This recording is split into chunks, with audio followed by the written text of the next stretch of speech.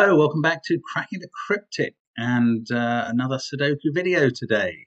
Now, in our Patreon content, we of course have Glockel's Heatwave, the Sudoku hunt that has been getting loads of entries and praise, frankly, from everybody who's had a go at it. So do join Patreon if you haven't already and have a go at that. It's a fantastic hunt. We are giving until the 20th of the month, so still 11 more days for correct entries, and do feel free to enter it.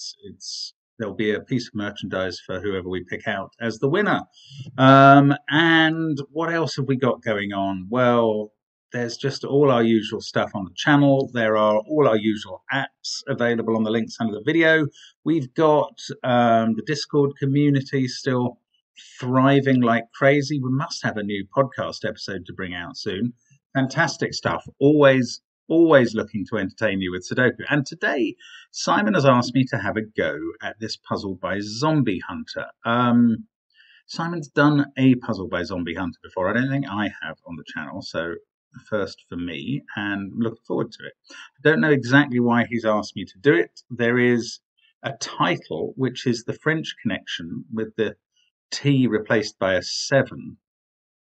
The French Connection is that movie with the car chase. Has there been a remake with a 7 in it? I don't know. Or is the 7 relevant to the film or a car chase? I don't know. I don't know what's going on. Anyway, we will see what we find as we go along. And the rules are these. Normal Sudoku rules apply. Digits along an arrow sum up to the number in the circle. In cages, digits sum to the small clue in the top left corner of the cage. So that's it. Arrow and killer Sudoku. We've got 1 given 8. Very generous of Zombie Hunter there. Do give it a try on the link under the video. And I am going to start now. Let's get cracking. Right. Got an interesting central box, but let's look first at these two 15 cages. Okay, that's nice. They must contain 6, 9 in one case and 8, 7 in the other. Now, perhaps the more salient point is that those two 15s obviously add up to 30. And this is where I get to let you in on the secret that a full row of a Sudoku grid, just like a column or a box, must add up to 45 every single time, because that's the sum of the numbers 1 to 9. Right, so if we add up this row to 45 and subtract the 15 cages, we're left with 15. And that is represented by 1 pair of digits that add to the circle, and another pair of digits that add to the circle. And that means the circle must be a third of 15. So that is a 5. And then the digits on the arrows are a pair that is 1, 4 and a pair that is 2, 3, but we don't know the order. So that's where we start in this puzzle. That is possibly where the easy deductions completely finish. Right, let's have a look at this central box. If these 3 circles were 9, 8, 7,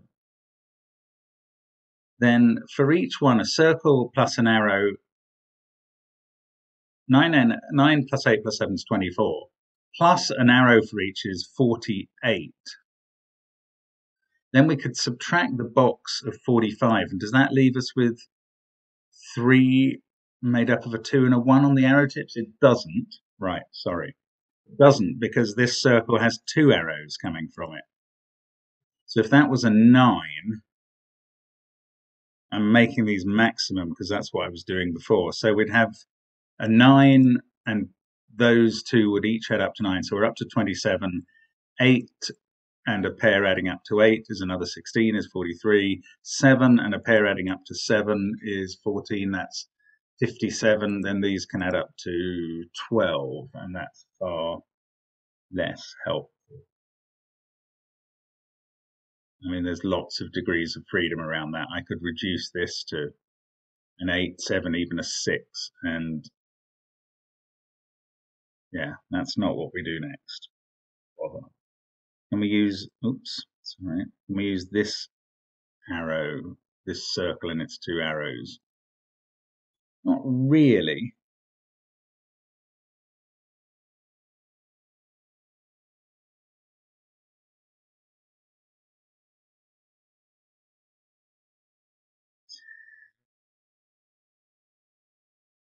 These look fairly significant. These sort of N-shaped arrows in boxes 1, 3, 7, and 9. What are they doing? Maybe there's a whole parity play on the whole grid. Since that's even and those are odd, then these must add up to an even number. These to an even number. So I'm using the number 45. If this group of 4 cells must be even because it's whatever number's in the circle and 3 numbers that add up to that same x. So this is 2x, so it must be even. Say it was a 7 in there, so these add up to 14, plus 15 is 29, then these 3 add up to 16, and we'll always find that must be even because we're starting with an odd number of 45, taking off an odd number of 15, removing another even number, we must be left with even there. So again, 45 minus even there leaves odd down here, plus that even means this is even, and is 2, 4, or 6. Suppose we can do the same thing over here, but we're going to end up with a... Oh, well, it's interesting. Maybe we are going to end up with a total for this pair. Let's see what this does. Even there plus odd there. It's the same deal as over here. So those are even. That's even. This group is odd. Plus even there means that this pair ends up being even. And that means that this group of cells, you've got even there, a pair that add up to an even number there, even though they could both be odd, probably are. This group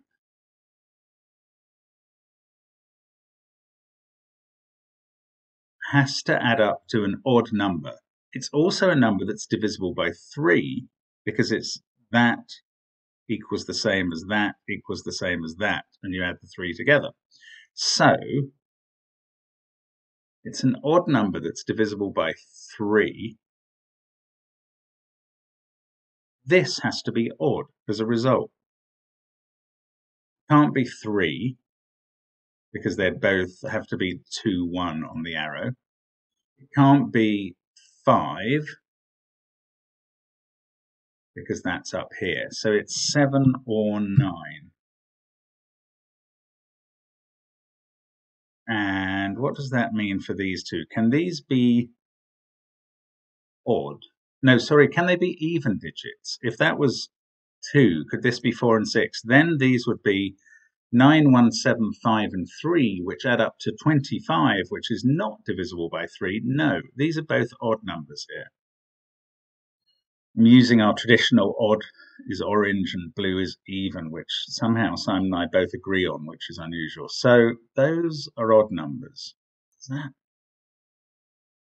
I mean, I'm sort of beginning to back off and think it doesn't help at all. Actually, yes, I could have known that, because whether this is 9 or 7, it's odd, and each of these pairs must be one even number and one odd number. I don't think I've actually advanced very far here. I don't think I'm really probably going to end up in a full parity shading exercise. That seems unlikely. On the other hand, I don't know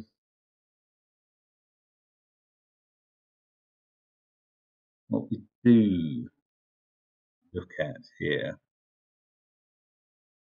Have we been given this 8? That can't be an 8 pair. Say that was 9, 18, 26. Really help. 7 here, 14, 22. No, it's easy to fill those up with another 23. Just trying to look at maxima and minima. Don't think I can use these because although I know that those add up to even numbers, therefore that group of 3 adds up to an odd number.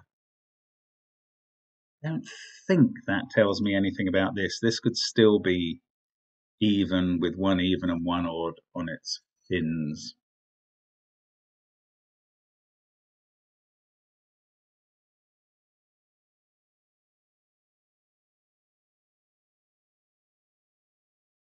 Crumbs. I'm not sure what's going on here.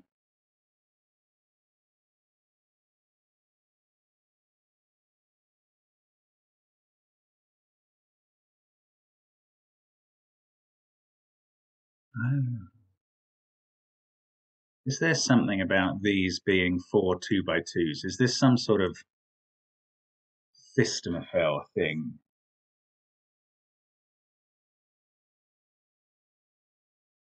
Right. What set theory, rows and columns, would leave those behind? Yeah. Okay. Okay. Let's look at rows 2 and 3, rows 7 and 8.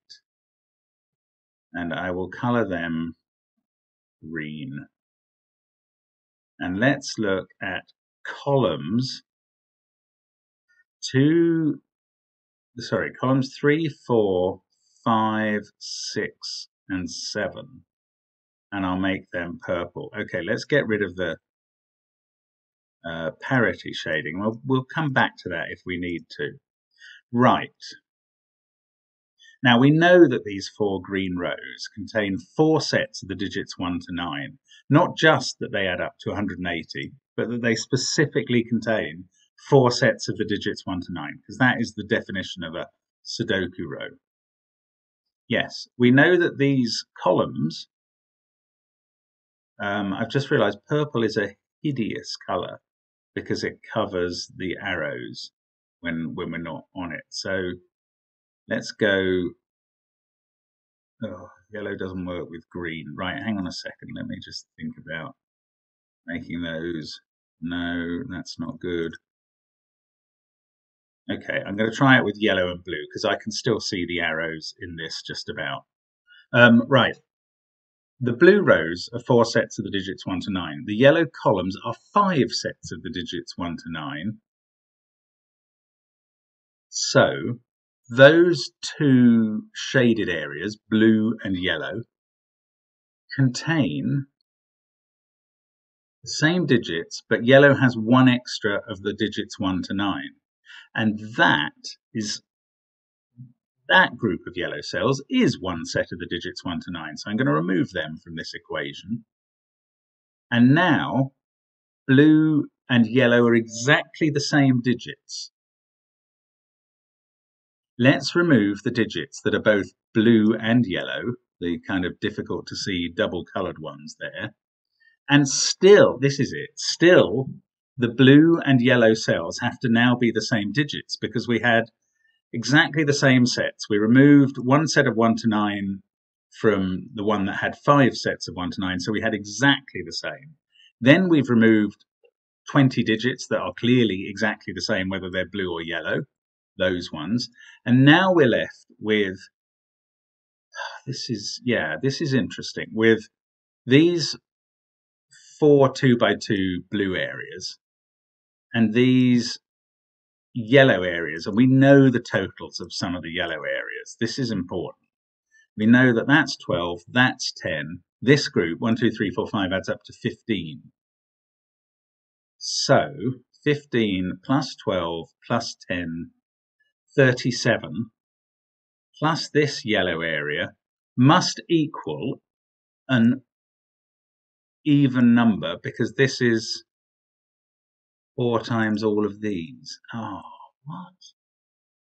Have I just found a complicated way of working out that that's odd again?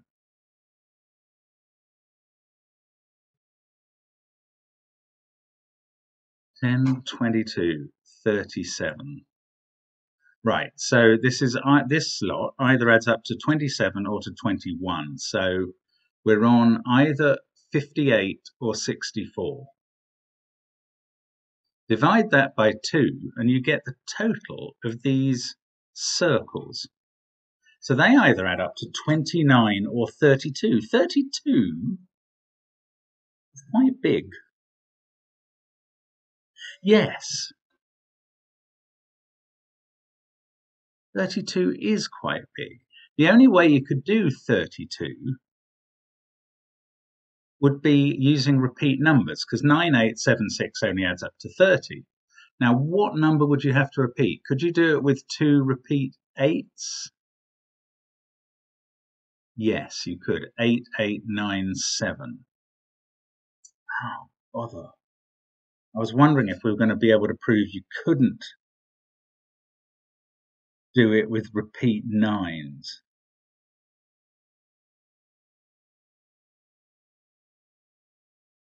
Oh, hang on, look. Yeah, this is lovely. Right. Let's now postulate that there are repeat 9s in the blue. And I think I'm going to be able to demonstrate that there aren't. So if there were repeat 9s in the blue, either in those 2 cells or in those 2 cells, and it would have to be like that because of the way that these 4 see each other apart from the diagonals, that would be the only way to get 2 9s into those cells and get a real jump start on making them add up to 32 or even, forgotten, 26. Is it 26? I'm going to do the whole maths again. Right, yellow adds up to 22, 37, plus, if that's a 7, 21, 68, 58, 29 they add up to if it's a 7, and 32 if it's a 9. Sorry, 29 and 32.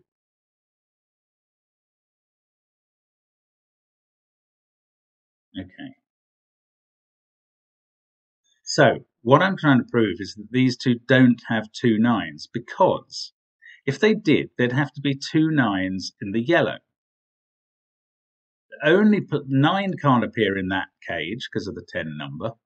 So there could be 1 in column 7 and 1 in row 9, but the 1 in row 9 would have to be here.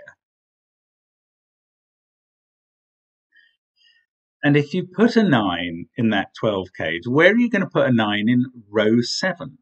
You can never put 1 on an arrow, which rules out all of those.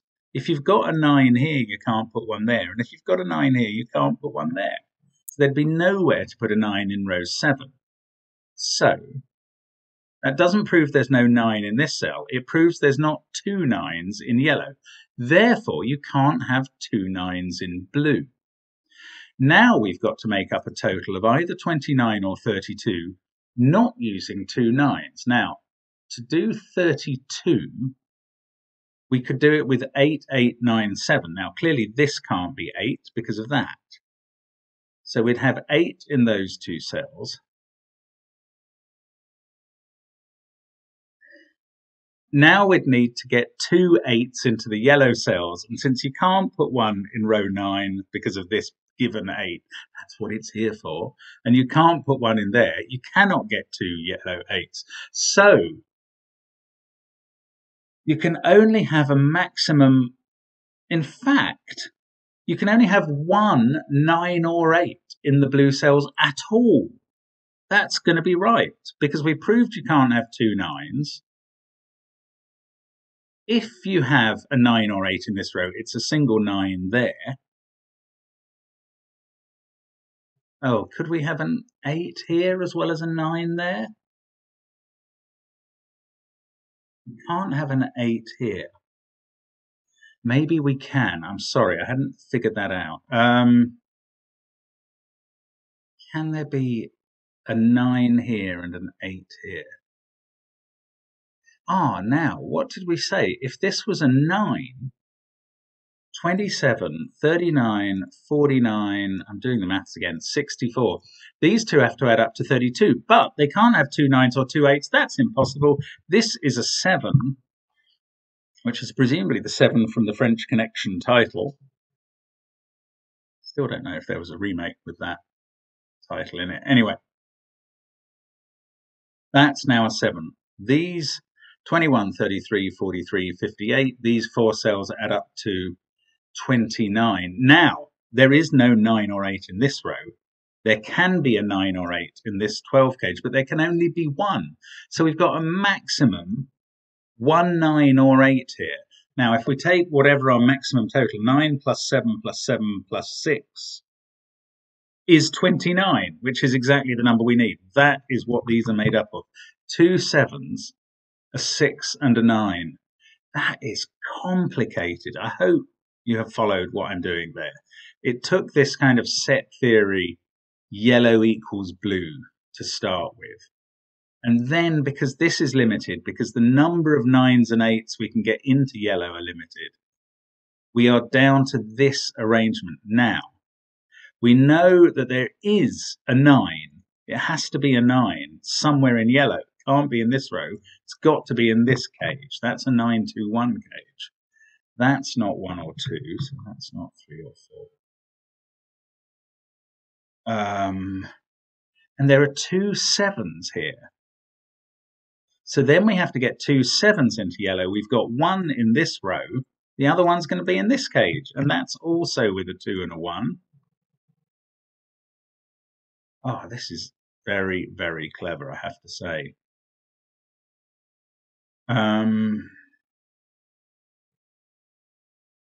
Right. So we've got the 2 7s into the cage. We also need to get a 6 into the yellow. So one of these is a 1 6 pair. The 1 can't be in column 3 or 7. So one of these is a 1 sitting beside a 6. So that even digit's not 6.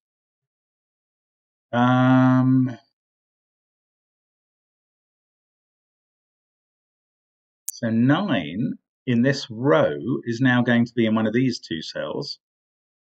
And that's not a 9. But it could be a 6. 7s are going to be diagonally opposite, or it could be a 7.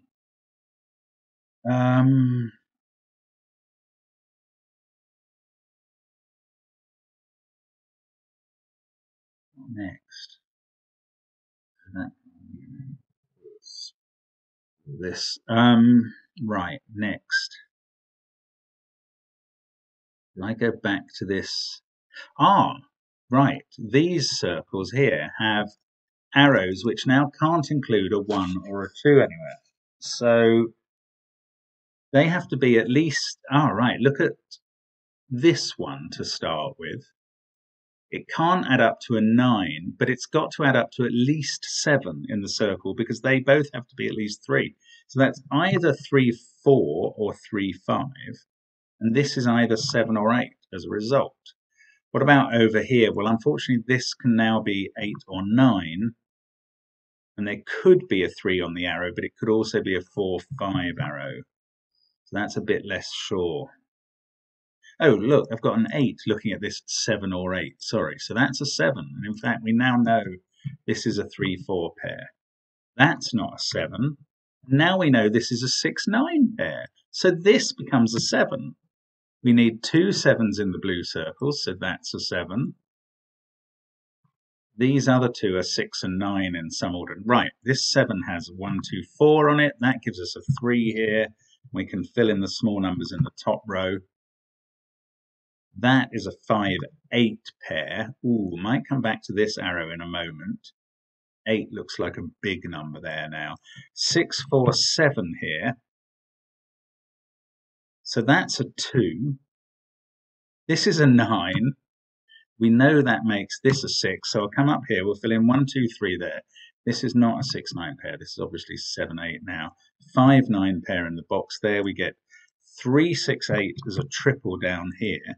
This obviously can't be 8. So it's either 3, 4 making 7 or 6, 1. That can't be a 7. So the other side is also 3, 4 or 6, 1. So 5 and 9 go in these cells, obviously because this is a 1, 2, 4 triple. Now we've got a 1, 2, 3, 4 quad in column 2. So that's 5 or 6. And this can't be 5 or 6 anymore. I don't know what that means. Right, this 9 is made up of 1, 3, 5. Now I've got a 1, 2, 3, 4, 5 quint in column 5. So this has to be a 6. It can't be 9 because of that.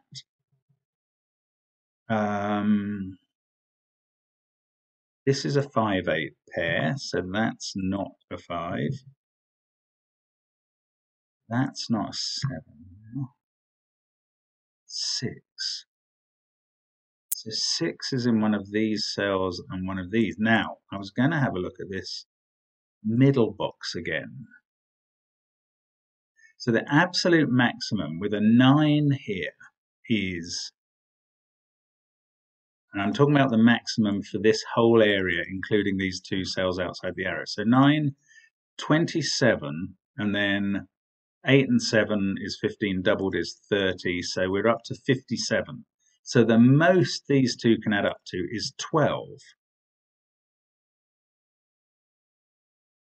If this becomes an 8, oh, then one of these can be a 9. So that only comes down to 11, I suppose, then. It's actually quite interesting. They can't add up to 12. Is that right? If this is a 9, they have to add up to 12, but I don't think those 2 can. No, they can't. So I think that means this is not a 9. Could it be a 6, though? Otherwise, it's going to have to be an 8. So these would add up to 18. Oh, but these have some freedom. They could be 9 and 8, 17, 34, 52. Those would add up to 7. Okay, let me check my maths here. There might be a simpler way of getting at this, and I apologize if there is, but I'm kind of fixated on this way now. Actually, let's just have a quick look at what this cell cannot be. It can't be 7. It can't be 3 or 4, because that's a pair. It can't be 5. So it is 1, 2, 6, 8, or 9. Now, it can't be 1 or 2, because of this or that. I'm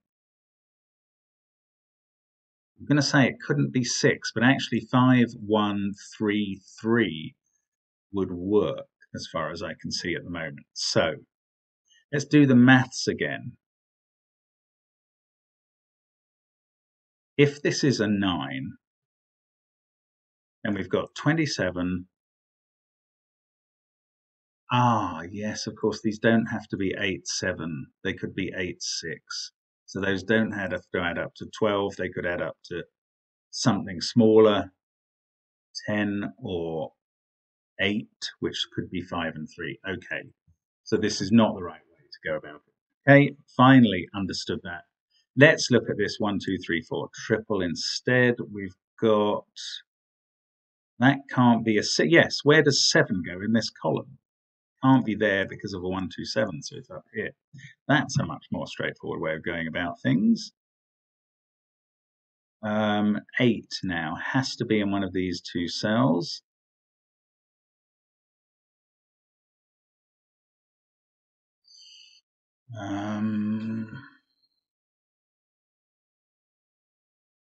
Separate the 5, 9, 7, 1, 2, 3, 4.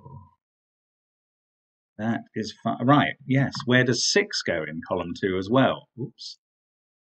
6. That's the only candidate cell, and that's very helpful because that now needs this to be a 3 and that to be a 9 to exist at all. So this central one isn't a 9, not for the reasons I was trying to prove, but because it's become impossible thanks to this arrow here. Now we can finish off 5 and 8 in the column. This is now a 5-4 pair. And there's a 5-8 pair, so 5 is in one of these 2 cells in row 5. That can't be a 9. In fact, we've got a 1. Oh, this has become a 4, isn't it? Thanks to that. 3. So you get a 3 there. We know where 3 is on the 9 arrow. This becomes a 1. That looks across here and places a 1 there. We can do the 2 and 3 as a result. This is a 1. We've got a 2 4 pair there. That one sorts out the 5 1 pair over this side. That can't be a 7, so we know where 7 is in this triple. Are either of these sorted? No, not yet. But that can't be a 3 now. Ooh, and this has got quite high. Right, 6 or 8 on an arrow with 6 or 8 in the circle. I think we know how that has to go. And that means we can do the rest. And there we go. So 8 3 2. Now they add up to 15. These other cells in the box must add up to 30. So the 2 circles add up to 15. Oh no. Right. I think I made those add up to 15. And I'm re-looking at them now and going, they add up to 13, which is the biggest relief in maths for me. They add up to 30. These two add up to 32. So these 2 cells add up to 16. I thought it was 15 and I thought it was impossible. Right, they are 9 and 7. So, I presume the 9 is 5 4 and the 7 is 1 6. I don't know which way around they go. This is now a 5 6 pair. This is a 1 4 pair. Still going to have to resolve which way around they go. But that 8 is looking across here. 5 8 5 4. That fixes the 1 4 I've just found in the middle. And therefore 5 plus 4 is 9. Oh, hang on. I've put 4 in both places. Right, this one should have been a 1. 1 plus 6 equals 7. There we go. Battling my own typos here and maths idiocy, but there we go. We're making decent progress now. 2 1 7. Right. This is all resolved at the bottom. 3 there gives us a 4 1 6 4. That fixes the 2 4 pair. Yes, I can fix with that 5. I can fix the 5 9 pair, and this 2 4 pair has been resolved for a while by that too. And now we've just got 4 triples to fill in, and we are suddenly done. So 4 there and a 3 9 pair, 8 there and a 6 7 pair, 9 2 8, 3 5 and 6 goes 6 3 5, and we can finish off. And that is a very clever puzzle with an intriguing bit of set theory in the yellow and blue stuff. Really interesting. I don't know, and that is clearly the real break-in. This 5 was just a little bit of sugar to start with, but the real break-in, probably I could have figured out that was a 7 just from the set theory without narrowing it down by the parity stuff at the beginning. But really entertaining, very clever. I'm sure that 7 in the title relates to finding this 7 down here to get started. Although, frankly, there was still quite a bit of work to do. The realization there was only 1, 9, or 8 anywhere in the yellow was actually huge. And this 8 was a very cunning given digit. It did a lot of work. Brilliant puzzle, really entertaining. Thank you, Simon, for sending it my way. Thank you, Zombie Hunter, for sending it in. Thank you to you for watching the channel and for all that you do for us. Delighted to be able to bring that one to you. Hope you had a go at it. Hope to see you again on the channel next time. Bye for now.